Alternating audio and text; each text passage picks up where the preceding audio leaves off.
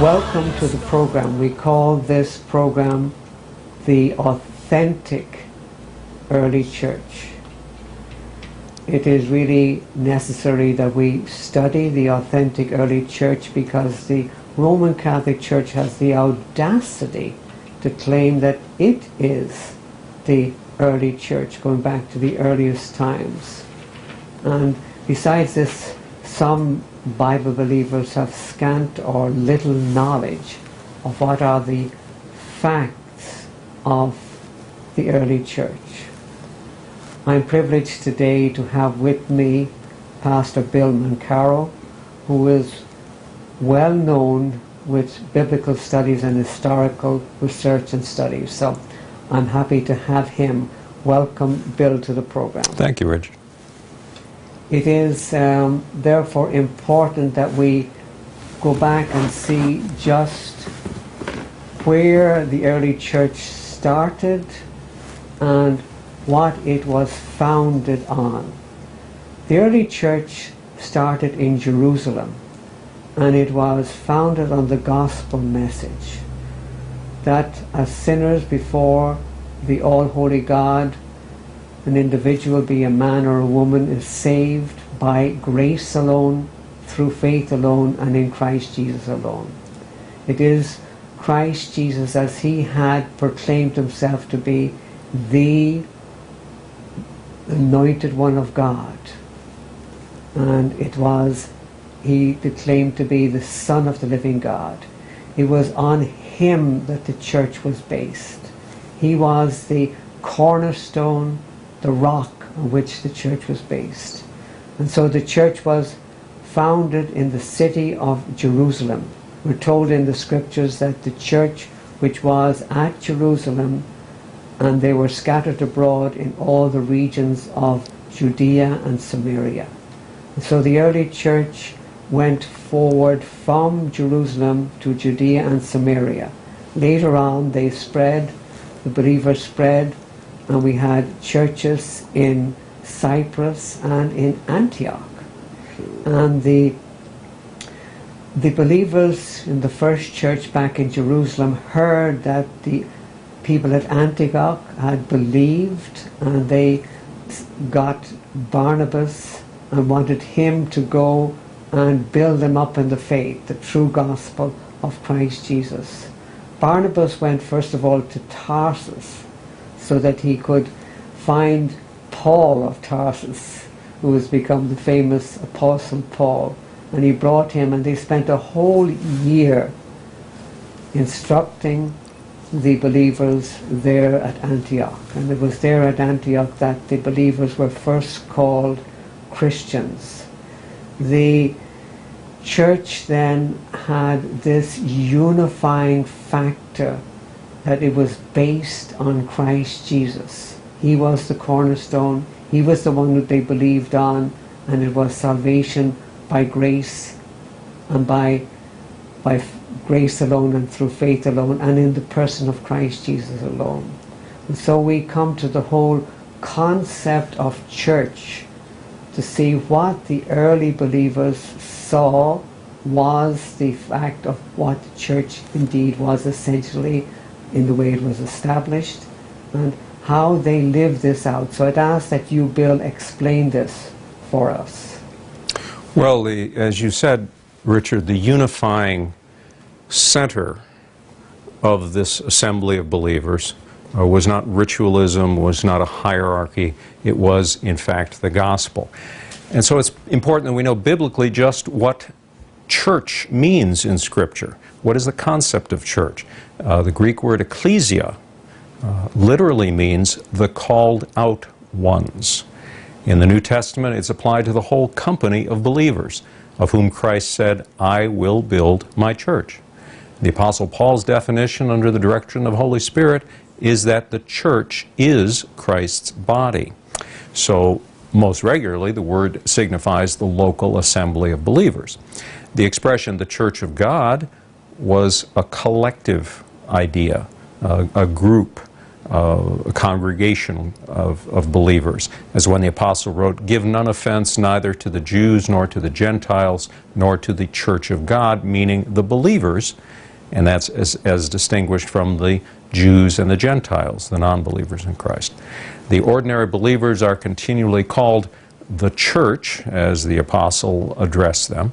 For example, he said, quote, "Unto the church of God, which is at Corinth, to them that are sanctified in Christ Jesus.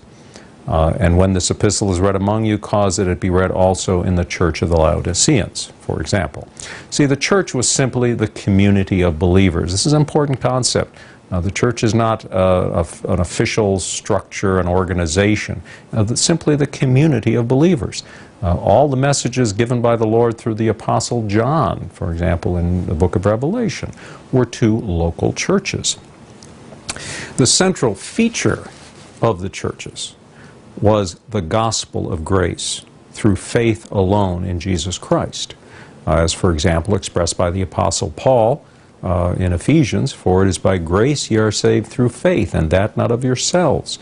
It is the gift of God, not of works, lest any man should boast." See, these local churches believed and taught the gospel of God's grace.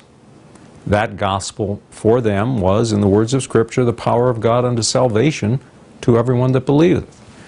Faith alone, and faith, of course, consistent with the Scriptures, was the means by which the believers entered into the salvation purchased by the perfect life and blood sacrifice of Christ Jesus.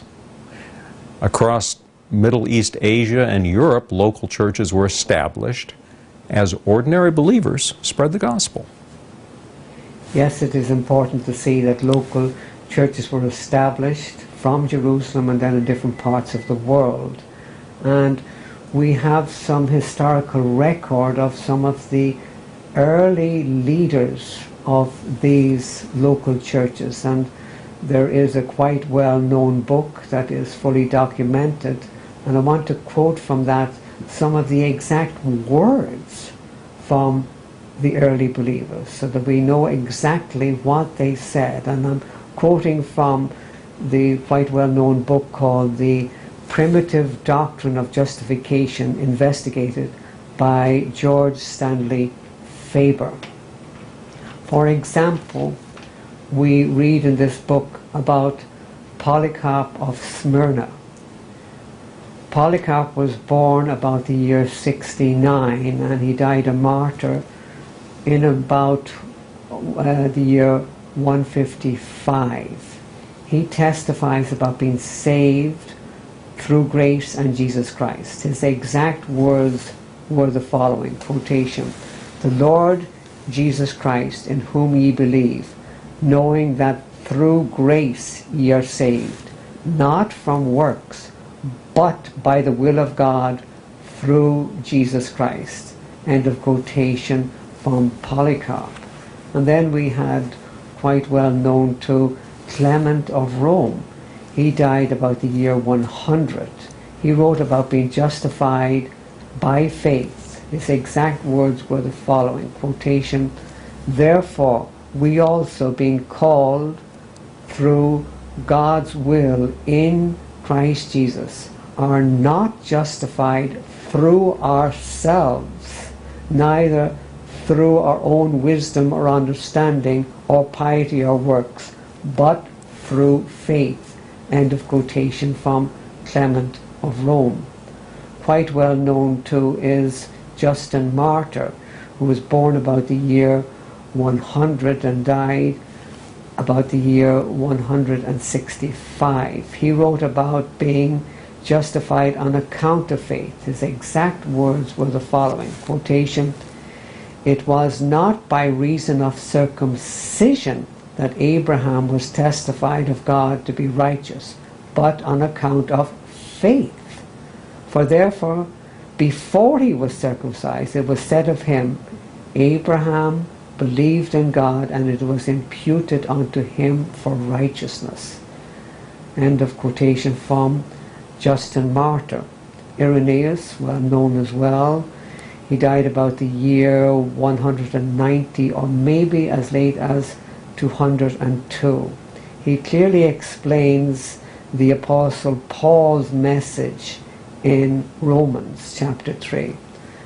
Irenaeus wrote the following quotation: "When Christ came, he accomplished all things, and still in the church continues to accomplish the New Testament foretold by the law even unto consummation. As also the Apostle Paul says in his epistle to the Romans, but now without the law the righteousness of God is manifested, being testified by the law and the prophets. For the just shall live by faith, but that the just shall live by faith had been foretold by the prophets." End of quotation from Irenaeus. The spread of the Christian faith during the first 3 centuries was very rapid, very extensive. In the providence of God, there were several main reasons for this, and some reasons we don't often think of. One was, of course, the fidelity, the zeal of the preachers of the gospel. Another was the heroic deaths of the martyrs. Now, the enemies of the church thought killing the Christians would wipe out the church, weaken the church. In fact, it had the opposite effect, and a saying came to be very well known, that the blood of the martyrs is the seed of the church. When the blood of the martyrs is spilled, it produces strength and growth in the church, and that certainly was the case. Another reason for the spread of the Christian faith, especially during the first 3 centuries, was the translation of the Scriptures into the languages of the Roman world. And one that people often don't think of is the well-developed and expansive roadway system constructed under Roman authority, under which the gospel was carried. Remember, the Lord put the Lord Jesus Christ in a certain time and a certain place. And it was a perfect time for the spread of the gospel. With trade routes, with the Roman Empire being so well developed, the gospel could spread all over the known world. Under Emperor Septimius Severus in 193 to 211, when he was ruling, Christians suffered terribly. This is part of the blood of the martyrs being the seed of the church. The most severe persecution was under the Roman Emperor Diocletian and his co-regent Galerius during the years 303 to 311 AD. The historian Philip Schaff says, quote, "All copies of the Bible were to be burned." It's under Diocletian and Galerius. "All Christians were to be deprived of public office and civil rights. And last, all without exception were to sacrifice to the gods upon pain of death." So if you didn't, unquote, if you didn't sacrifice to the pagan gods, you were to be killed, and very painfully as well. But far from exterminating the Christians in the gospel, the persecution purified those who preached and increased their ability to give the gospel message. We now come to Vaudois, the early believers. Now, some of the Vaudois had left Rome because of the persecution, and they went to the Cottian Alps, which in modern terms is northern Italy and southern France in the Alps, and they took up residence there. And these believers, going back to apostolic times, are really interesting because their faith was based on the Scriptures and the Scriptures alone. For them, it was the only rule of faith, the authority of the written word. Now, we will later on document much more about the Vaudois, but just a mention of them as a remarkable people who were the early church in the northern part of Italy, going up into southern France and the Cottian Mountains.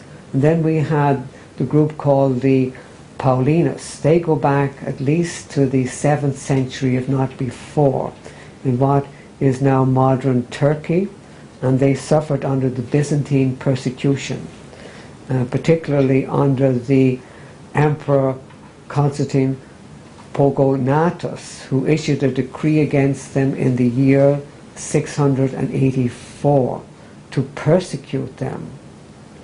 And the Paulinus refused to worship any icons or images of Christ or of the Father, of the Holy Spirit. They refused this, and they tenaciously held to justification by faith alone and grace alone and in Christ alone. And this is why they were called the Paulicians, because it was after the doctrine and teaching of the Apostle Paul.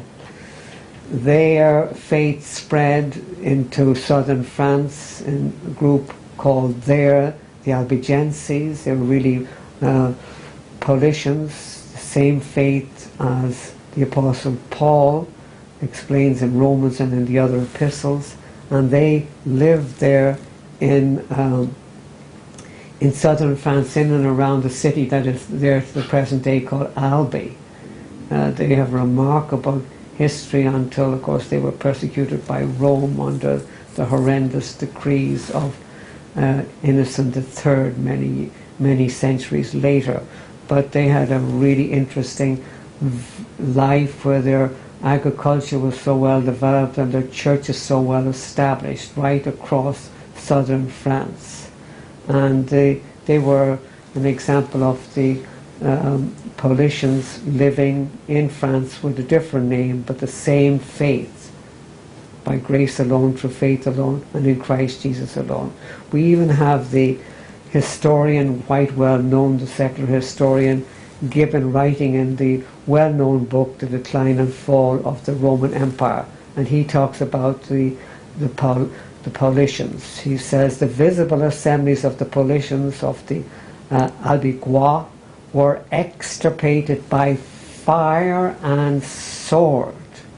The bleeding remnant escaped by flight, concealment, or Catholic conformity. The disciples of St. Paul, who protested against the tyranny of Rome and embraced the Bible as a rule of faith, and purified their creeds from all visions of Gnostic theology. End of quotation from Gibbon. The Paulicians held to an orthodox view of the Trinity and an orthodox biblical view of salvation by grace alone, through faith alone.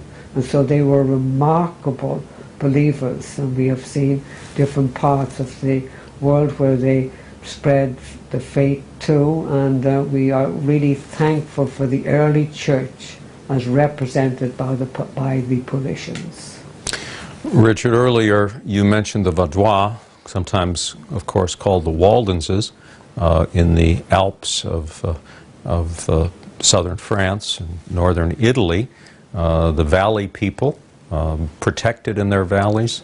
They take their name, Waldenses, after the name of one of their famous leaders, Peter Waldo of Lyon.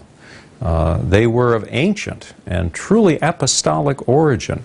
It is thought that they were able to maintain the ancient faith of the apostles of the early church because they were in these valleys and hidden in an area that was virtually inaccessible to those who did not know the territory.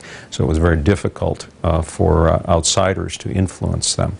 So they maintained the original apostolic faith. The first distinguishing characteristic of the Vaudois or Waldenses was the authority and popular use of the Holy Scriptures. They anticipated the Reformation in that sense. The Bible, as many people know, was a closed book. It was the people were not allowed to have the Bible under Roman rule, particularly Roman Church rule, for many, many years. But the Waldenses had the Bible, and in this they anticipated, as I said, the Reformation. The Bible to them was a living book, as it surely is. And there were those among them who, believe it or not, could quote the entire book from memory. The second distinguishing characteristic of the Vaudois, or Waldenses, was their moral and orderly daily behavior in accordance with Scripture. They lived what they believed. The third characteristic was the importance of preaching and the rights of believing men to exercise the preaching function. Many centuries after the initial preachers in early post-apostolic times, in the late 12th century, Peter Waldo and his associates were also preachers. To these fundamental characteristics that I've mentioned, the Waldenses, based on the Sermon of the Mount, added the rejection of oaths, the condemnation into purgatory, the theory of purgatory, and prayers for the dead. They rejected those. They believe there are only two ways after death, the way to heaven and the way to hell, which is exactly what Scripture teaches.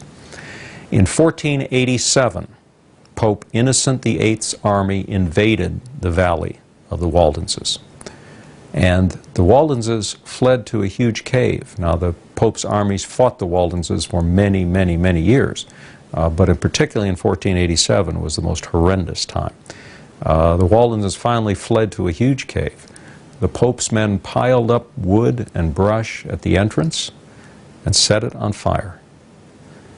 Afterward, there were found over 3,000 people dead inside that cave, including 400 infants who were suffocated in their mother's arms.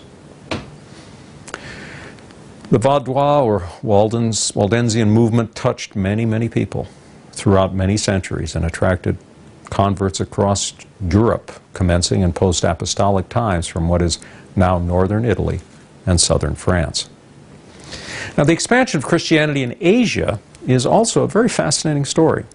About this, Moffat writes, quote, "Before the end of the first century, the Christian faith broke out across the borders of Rome into Asian Asia. Its roots may have been as far away as India or as near as Edessa in the tiny, semi-independent principality of Osrhoene, just across the Euphrates. From Edessa, according to tradition, the faith spread to another small kingdom 300 miles further east across the Tigris River, the king of Adiabene, with its capital at Arbail, near ancient Nineveh. By the end of the 2nd century, missionary expansion had carried the church as far east as Bactria, which is what is now northern Afghanistan, and mass conversions of Huns and Turks in Central Asia were reported from the 5th century onward. So you see how the gospel spread tremendously. By the end of the 7th century, Persian missionaries had reached what they called the end of the world, the capital of the Tang dynasty in China, unquote. Yes, and that is most interesting, the spread of the faiths through Asia, and interesting also is the spread of the Christian faith in Northern Europe, in Ireland. Ireland is a remarkable story of the early church, and it goes back to one man in particular, Patrick. Patrick was born in Roman Britain, in what is now Scotland, in the year 373. His father was a deacon in the Bible-believing church, and his grandfather had been a pastor. These facts are recorded in Patrick's own testimony of faith, and we have historical record of the actual, that this is an authentic document going back to Patrick himself. Patrick, with associates, fellow evangelists, set out for Ireland in the year 405, in or about, that's nearly a precise date. And the work of the gospel was most difficult for Patrick and his associates. It was because paganism ruled in Ireland, and it was the Druids, a false form of calling up spirits and mysticism, and the evil religion of the Druids. As you go through Ireland to this day, you can still see some fields where the Druids had been. It's quite interesting. The Druids it's a big part of Irish history, but this is what Patrick came against, and he preached the gospel of God's grace, that we are saved by the righteousness of Christ Jesus and faith in Him. And it's amazing how Patrick and his fellow evangelists spread the gospel for 60 years right across Ireland. And it's also a known fact that just as the days of in the year, there's 365 churches are reckoned to have been formed in Ireland under Patrick and his associates. A remarkable story that is true historical fact, that the gospel went forth and churches were founded right across Ireland, amazingly. And these were churches like biblical churches like Timothy and Titus had set up. These were where the assembly of believers was, the church, and there was an elder or pastor, not to lord it over the people, but to help to teach and to make sure that there was discipline and order in the church. Patrick was well known too for monasteries. Now these were not like monasteries that were set up after Patrick, monasteries by the Catholic Church where people came aside to be more locked up and to be celibate and never to get married and all of this stuff that the Catholic Church did. These were monasteries where men came aside to study the scriptures and to know the gospel message and to be trained to be evangelists and to go forth, where Patrick had come in with his associates and now they trained others to go forth to give the gospel message right across Ireland. And so these were the monasteries. Later on, these men for the most part got married, settled down and had families of their own. But they went aside in the monasteries to be trained in the scriptures and in the true gospel message. And this is remarkable.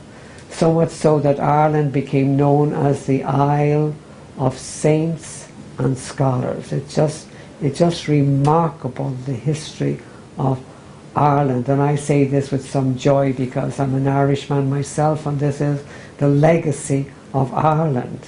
It was not only the legacy of Patrick and his associates, but it went on for 600 years after Patrick. That's a long, long time. And where not only was the gospel message still maintained in Ireland and preached right across Ireland, but missionaries went forth to other parts of the world, and some of those were quite well known. I was in Scotland touring and preaching and teaching in Scotland in 2008, and it was interesting. I was at one church called the Church of Columba. He was a famous Irish missionary that went forth from Ireland to evangelize in Scotland in the year 563. Columba was quite well known, and also was Columbanus. He set out to evangelize France and Germany in 612 with other associates. He set out Columbanus. And then we had Killian, well known also. He set out with other brothers accompanied him to go to Franconia and Wasburg in 680. Fornanan with 12 other brothers in the Lord set out to bring the gospel to Belgium in 970. Irish missionaries carried the gospel to different parts of the world. For example, to Britain, Germany, France, Switzerland, Italy and beyond. It is an amazing story of the early church in Ireland, and then the early church in Ireland establishing churches in different parts of Europe. Well, Richard, that is certainly an amazing story. Turning from Ireland and environs to the city of Rome.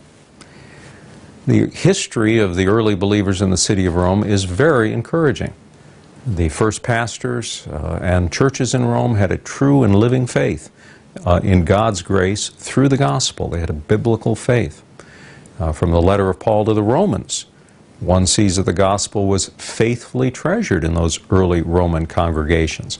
At the beginning of the letter, the epistle to the Romans, Paul commends the believers at Rome for their faith. He says, quote, "First I thank my God through Jesus Christ for you all, that your faith is spoken of throughout the whole world.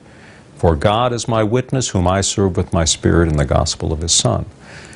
Now, such approvals are infrequent with the Apostle Paul, and yet he commends the church at Rome for their faithfulness, that their faith is spoken of throughout the whole world, as he says. Now, the faith of the churches of Rome continued to be very well known and faithfully lived for 250 years, 250 years more, under very adverse conditions, including extreme persecutions, as we know, the most famous of which, of course, took place under Emperor Nero in 64 AD. And perhaps you've read of the horrible things that Nero did, including taking Christians and dousing them with pitch and while they're still alive, and sticking them on his garden wall and lighting them as human torches, living, of course, dying in agony for his amusement.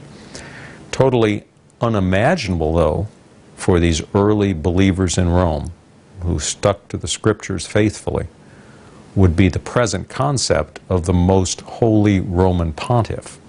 Unthinkable, likewise, would be the belief that rituals could confer the grace of the Holy Spirit. In the fellowship of believers, a top-heavy hierarchical system, from layperson to priest, from priest to bishop, bishop to cardinal, cardinal to pope, that would have been totally unthinkable, totally abhorrent, as being from the world and not from Christ. Christ, who said, "One is your master, even Christ, and all ye are brethren," through the Holy Spirit. The persecution of Christians in Rome, the Roman Empire, Western Roman Empire, ended in 313. In fact, both Western and Eastern. In that year, the emperors, who were Constantine in the west, Licinius in the east, proclaimed the Edict of Milan. That decree established the policy of religious freedom for both paganism and Christianity. 4 vice prefects governed the Roman Empire under Constantine, and under his authority, the Christian world was to be governed from 4 great cities. Those cities were Antioch, Alexandria, Jerusalem, and Rome. Over each city was set a patriarch who governed the elders of his domain. That was later called a diocese. The mind of, the purpose of Constantine was that the Christian churches were to be organized in a fashion similar to the government of the Roman Empire. And we see that today in Roman Catholicism. It's modeled on the Roman Empire system. And the respect enjoyed by the various Christian elders was in proportion to, usually, to the status of the city in which they resided. And there were big controversies about that and big fights among the various bishops. And one would say, well, I'm the bishop of Rome, I should have the preeminence, the seat of the Roman Empire. And the bishop of Jerusalem and said, well, who better to be the chief bishop than the bishop of Jerusalem, where the church, where the Lord started, the Jesus Christ was incarnate. So there were big fights about that, and Rome, as we know, eventually won. Since Rome was, from a worldly sense, the most powerful and prestigious city of the time, it was rationalized that the most prominent and influential bishop should be the Bishop of Rome. So gradually that came to be the case. Gradually the honor and respect given to him grew. The Church of Rome, however, went into great decline. In the 4th and 5th centuries, the bishops of Rome then demanded to have more recognition for their exalted position. So they grew in influence and power as the church declined and fell more and more into pagan rituals and ceremonies and such things. Also in the 4th and 5th centuries, as the gospel was watered down, its rightful place was taken by ritualism and ceremony. The true worship of God, the inner conviction of the Holy Spirit gave way to externalisms, formal rites, idolatry. Pagan practices were also introduced, and they were whitewashed with an external form of Christianity, much as Christ said the Pharisees. These people honor me with their lips, but their hearts are far from me. They're outwardly have all the rites and the rituals down, but as he said, you are like whitewashed sepulchres. Outside you appear pure, the inside you're full of rottenness.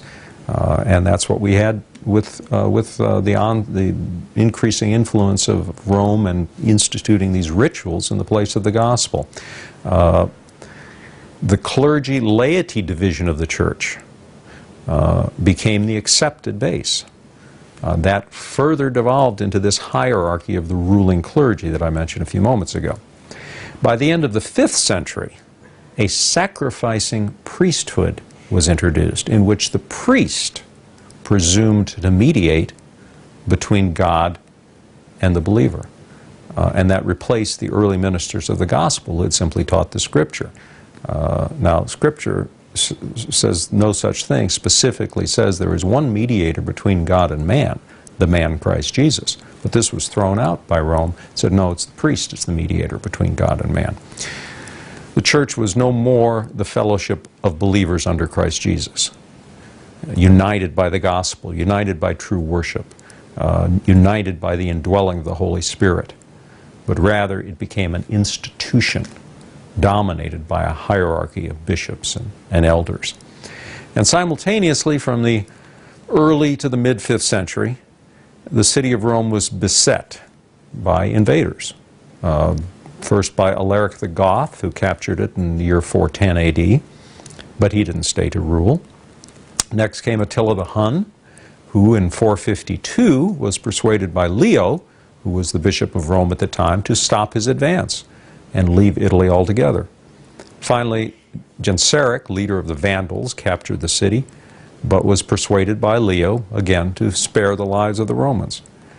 As a result, Leo's fame as Rome's protector grew enormously, and his power as the Bishop of Rome also grew enormously and developed into the Roman pontiff being, for all intents and purposes, the successor to the Caesars of the Roman Empire. Yeah, that is really important to see how the barbaric invasions really played into the hand of Rome. And something else was really going to help Rome, and that was that the emperor moved from the city of Rome to Constantinople in the year 330. And this enormously helped the Pope now to take the place of the emperor, or to attempt to get civil power besides the spiritual power that he claimed. We saw that the barbaric people were becoming converted, and one of the well-known of these barbaric people was the Franks, Clovis, king of the Franks, the head of those people who were invading Rome and coming to take over was Clovis. And Clovis accepted the faith of the Roman Church, not Christian faith, but the faith that was practiced in Rome. He had made a vow on the battlefield when he was defeating the Alemanni that he would be baptized if he won the battle. And so he was baptized, and it was in the year 496, and the Bishop of Rome gave him the title, the eldest son of the church. That was one of those famous people who had converted to the faith of Rome. Others in the 6th century followed. The Burgundians of southern Gaul, the Visigoths of Spain, the Suevi of Portugal, and the Anglo-Saxons of Britain followed suit and joined the religion of the city of Rome. They submitted to the beliefs that there was a Bishop of Rome that they looked to, and that a person is made right with God through rituals, or what was later on to be called sacraments. And so this type of religion did not differ that much from the paganism with which they came, where people looked to an authority for their being somehow accepted with God, and they looked to rituals. So they believed in the rituals of Rome. And so we had tribes of people who had been pagans now being converted to the religion of the Roman Catholic Church as it was initially, with no gospel, belief in ceremonies, and belief in the position of the Pope, or the Bishop of Rome. He wasn't called the Pope at the time, but to be the head, or the one who was controlling or managing the church. Now there was a decision from one of the emperors who had left. The emperor left, we know. Constantine left, and one of his successors, well-known Justinian, in the 6th century, made a decree, a formal decree in writing, that the Pope of Rome was to have civil authority in the city of Rome.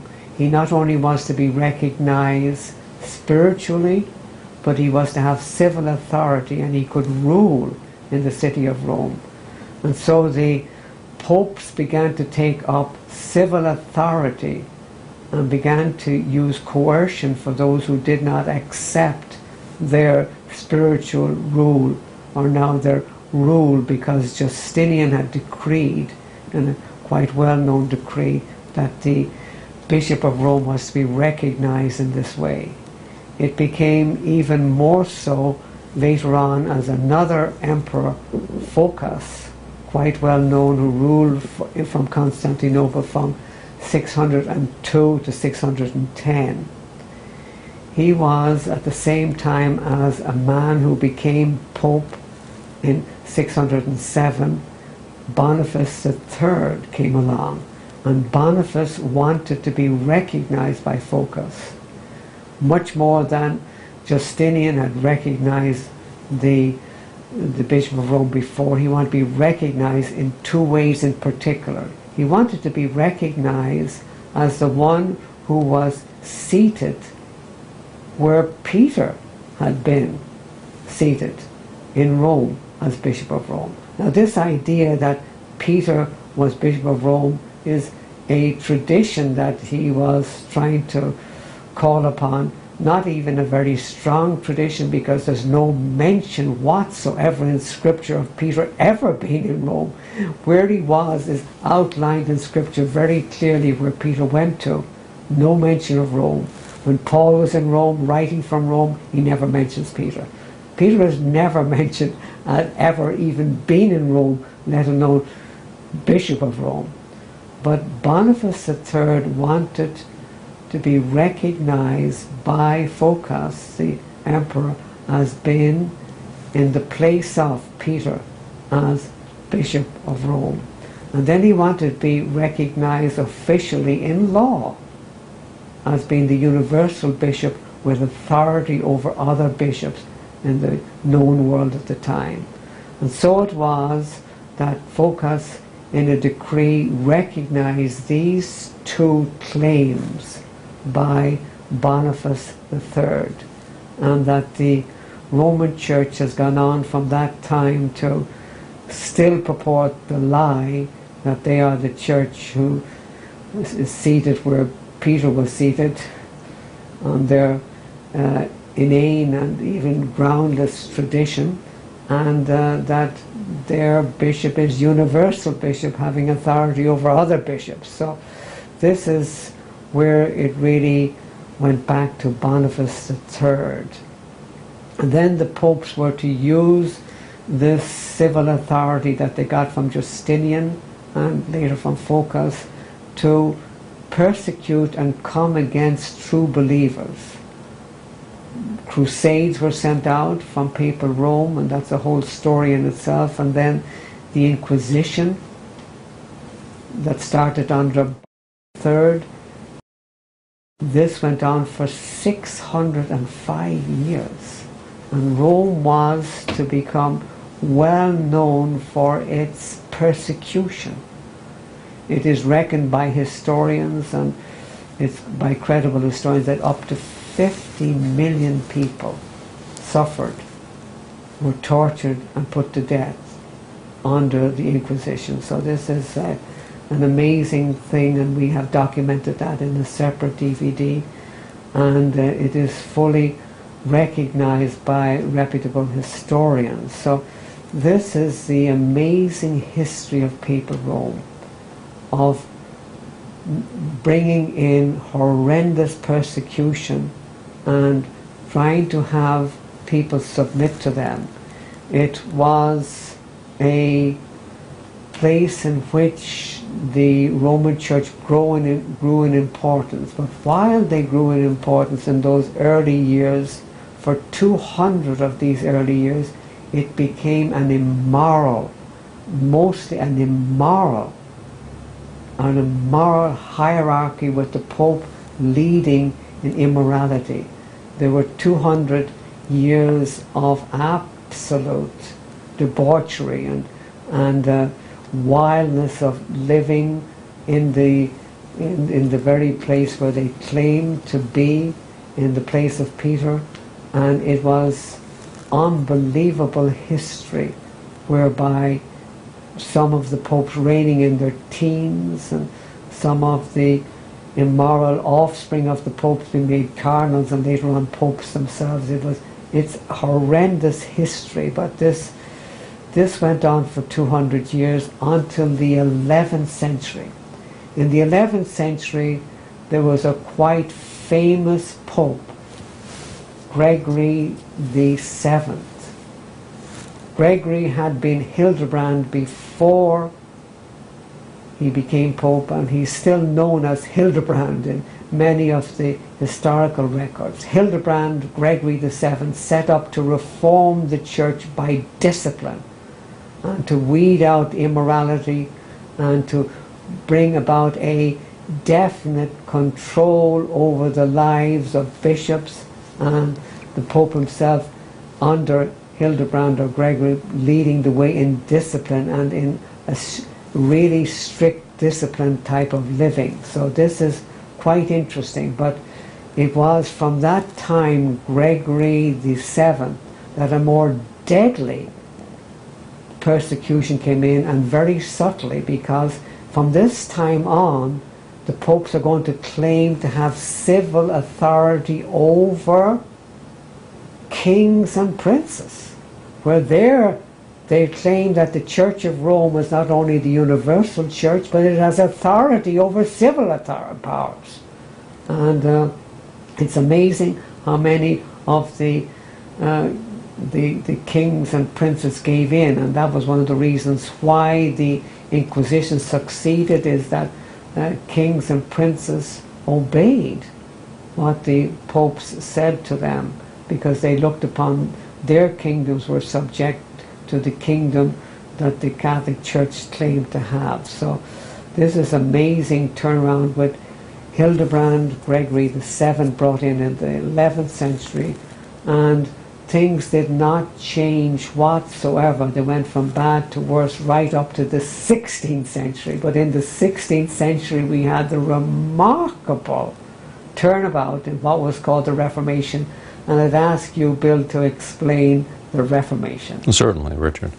The Reformation in the 16th century restored the Church to what it had been at its beginnings. That certainly was the obvious intent of the Lord through God's providence. What do we mean by reformation?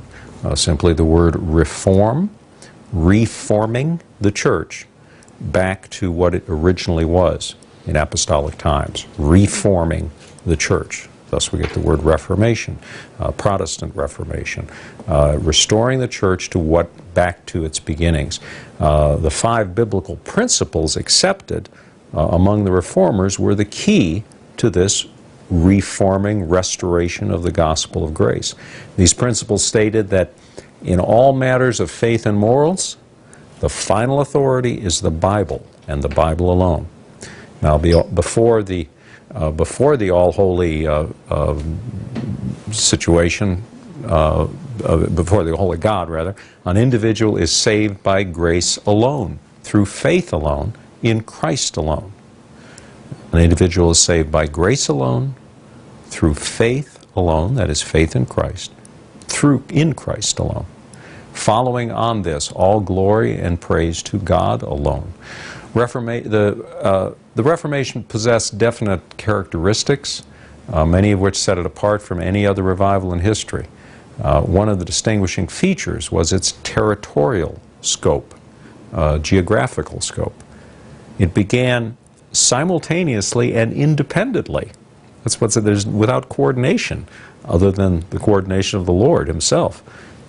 simultaneously and independently in various European countries.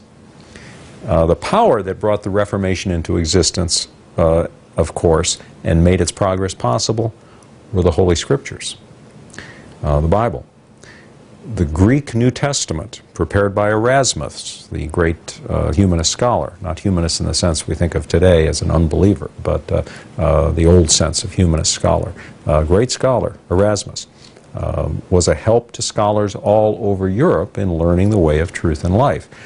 And after the Reformation once got underway, there became a great friendship and a great cooperation and fraternization among the reformers in the various nations. The Reformation spread with tremendous rapidity, bringing with it a complete change in thought and conduct. And that's one of the amazing events of history. The invention of movable type coincided with all of this. So the Lord brought all of these things together. Again, much as He had done in the early church with the Roman Empire, we talked about, with the trade routes and the great roads that the Romans built. Again, the time of the Reformation was ripe fruit. The Lord had created the right conditions for the spread of the gospel and the spread of the Holy Scriptures, so that down to the common plowman could have his own scriptures and read the Bible if he were literate. And literacy was expanding as well. The remarkable characteristic of the Reformers was the basic agreement on important doctrines. Now, the tenet upon which all Reformers did agree was justification by faith alone. In other words, you're not right with God, which is what justification means, because of something you do. It's your faith in Christ. In fact, Scripture says the faith of Christ is what saves us. They believe that salvation is not obtained by works, good deeds. Not that they're not important, but they come after you're saved, not before. But it's not obtained by fasting, by giving money to the church or doing penance, etc. But salvation is God's free gift. This doctrine formed the cornerstone of the Protestant Reformation. And despite the claims of Rome that the Church has recognized the authority of the Bishop of Rome since the beginning, and you've heard this many times, history proves that that's simply not the case. Some of the more prominent proto-reformers before the Reformation didn't begin with Luther nailing the 95 Theses to the door at Wittenberg. There were reformers long before that. Proto-reformers. Luther lit the flames. He started the fire. But it was smoldering many, many years before that. We call them proto-reformers, coming before the actual Reformation. Some of them include Ambrose, the Bishop of Milan. Milan had a glorious history of being faithful to the Scriptures. He served in AD 374 to 397. That's Ambrose.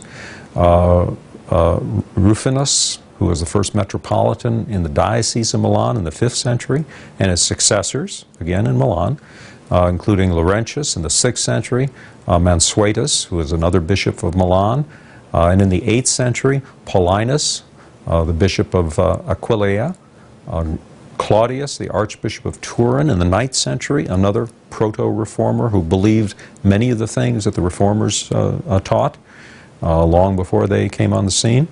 As late as the year 1059, the clergy in Milan said to Damians, the papal legate, that their church, quote, according to the ancient institutions of the fathers, was always free without being subject to the Bishop of Rome. That was 1059. As late as that, they said, we're not subject to the Bishop of Rome. He's no pope over us. He's no higher than the Bishop of Milan. So the Reformation was a continuous, all-enveloping movement across many nations, transforming them by the gospel of God's grace. It was a glorious spiritual awakening. Well, we see the Reformation, and it went back to the earliest, the gospel of the earliest church, and it really restored the faith of the early church. The early church itself went out from Jerusalem. We saw it went to many different parts of the world, and we've traced some of that, the glorious histories in Asia, in Ireland, and Belgium, and in different parts of Europe. It went forth magnificently, and it had started from Jerusalem, going out across the world. And it was the gospel of God's grace that changed the world that was floundering.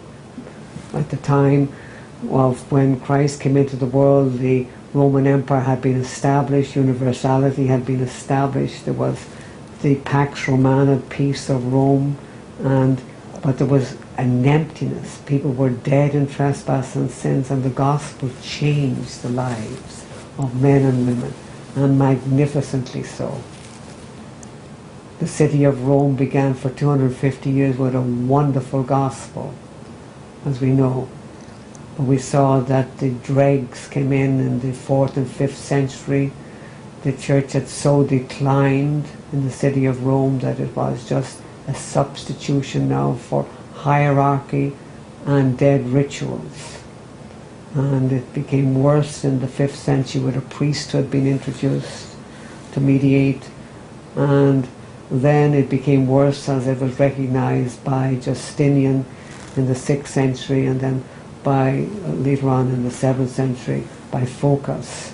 It had more and more civil authority, and then this rose to an infamous place where it became the persecutor of the believers right across the world. So not only was the Church of Rome not the first church, but it only came about in the 4th, 5th century with the utter decline from what had been Christianity, and it has come into being not only apostate but persecuting the true believers. So this is the story of the early church, and it needs to be heard that the gospel went forth, and the gospel to free people from their sins. Men and women embraced the true gospel.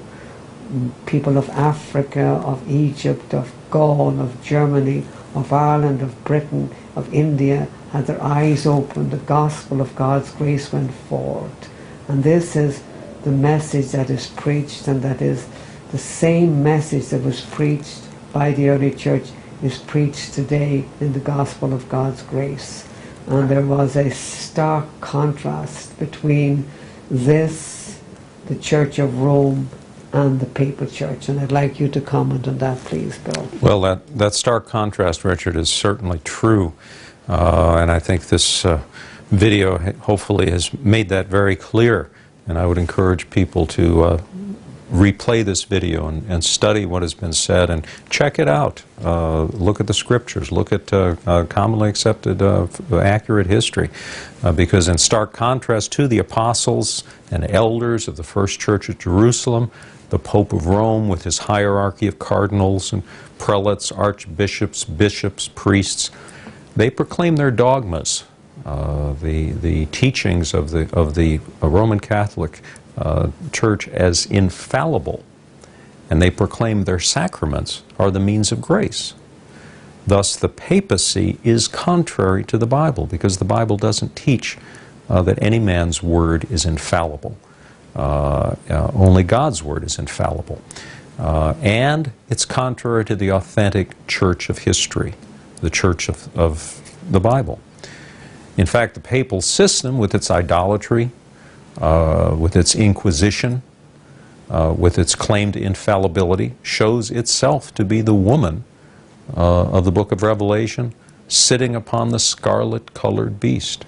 The same woman, drunken with the blood of the saints and with the blood of the martyrs of Jesus, is still today making merchandise of the saints and purporting to dialogue with true Christians and brothers and sisters in Christ. That cannot be. Like true believers of old, we have to enter the battle. This is you don't hear this term much anymore. You used to hear it a lot. You read the old Christian books, old Puritan books. The church on earth was called the church militant. The church in heaven is called the church triumphant. But we're not in heaven. We're on earth, and we're part of the church militant. As the hymn says, onward Christian soldiers. We have to enter into battle. And there is a battle. Paul reminds us the battle is spiritual. We wrestle not against flesh and blood, but we do wrestle against satanic powers. The Lord is with us. We will have the final victory. You know, I've read the last book of the Bible. We do win. But the command of the Holy Spirit in the words of Scripture is still this: having done all to stand. Stand therefore. You know, the gates of hell will not prevail against the church. We're promised that. We will batter them down with the Word of God. The certainty, and we can be certain, the Scripture tells us we are to know that we have eternal life. Find that in the book of 1 John. To know that we have eternal life. The certainty that we know the Lord and that we are His is a tremendous, tremendous assurance of faith. And it should give us encouragement. It should give us a resolve to enter into the battle and to know that we are on the Lord's side and victory will be ours. Richard? Yes, indeed, victory will be ours, and we rejoice that we know the early church and we know the joy it was. Those men and women who went to died for the faith with joy under the persecutions in the early church. Those who died in the Inquisition, rejoicing that their salvation was in Christ and Christ alone. It is amazing how Bible believers have been true to that faith that went out from Jerusalem and went across the world. I had the privilege of being in China for a year. It was the year of Tiananmen Square, and it was amazing to see the believers there really being true to the Scripture and to the faith that is in Scripture. They were very conscious that they were in line with what had been the early church. It's amazing, this China and the revival that has gone on in China for over 40 years, since the time of Mao Zedong. It's amazing to see the spread of the true gospel in China and right across the world, people conscious of the gospel and what the early church was. And that's what we have tried and in this video presented to you, the authentic early church established by Christ on His own person, the gospel of grace. And we ask that before the all-holy God that you know that you're right before God, that you've turned to Him by grace alone, through faith alone, and that you also can rejoice that He is your God in Christ Jesus, and that you can go forth and proclaim the gospel, and that you know your history and the history of the authentic early church, so that God is glorified in all things, and we truly praise Him. All praise, glory, worship, and honor be to the Lord God Almighty, in and through Christ Jesus. Amen and amen. Praise God. Amen.